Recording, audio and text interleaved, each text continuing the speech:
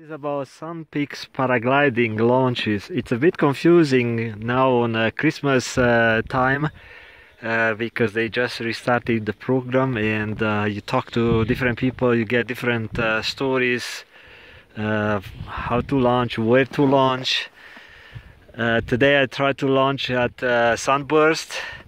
I was instructed by a very experienced pilot instructor, and someone saw me and said, no, you cannot launch here, this is the rule, 150 meters. Then she radioed the dispatch told her, oh no, it's actually 100 meters above the ski lift, 50 meters on the side. And I said, okay, I'm going to pack up. And she radioed the dispatch, and she was told that I could use a crystal ball, which is this place.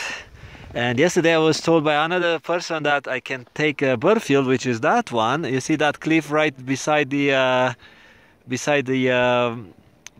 end of the ski lift, where those trees are, and you launch around the crystal ball, so somehow into the ball and avoid those trees, and you fly down and you can clear everything here because you get some height. And make sure you avoid the soup. So today I decided to go skiing only. I bought a full day ski ticket, and otherwise if you launch off your boots, it's about $28 a full day. So launching off your skis, it's $120, which includes tax. So I think that's my day, not flying.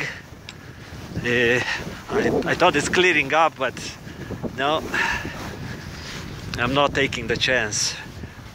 So enjoy your flights here, and I suggest you to fly with someone, with a buddy. At least you get a hand when you can't launch properly. It's very hard for you to pack up, go back, launch again. It tried 3 times for me. It was sweaty and very hard hike with my heavy equipment. But that's life, that's challenge. So when you make it, it's even better. More challenge, better outcome. Take care, bye-bye.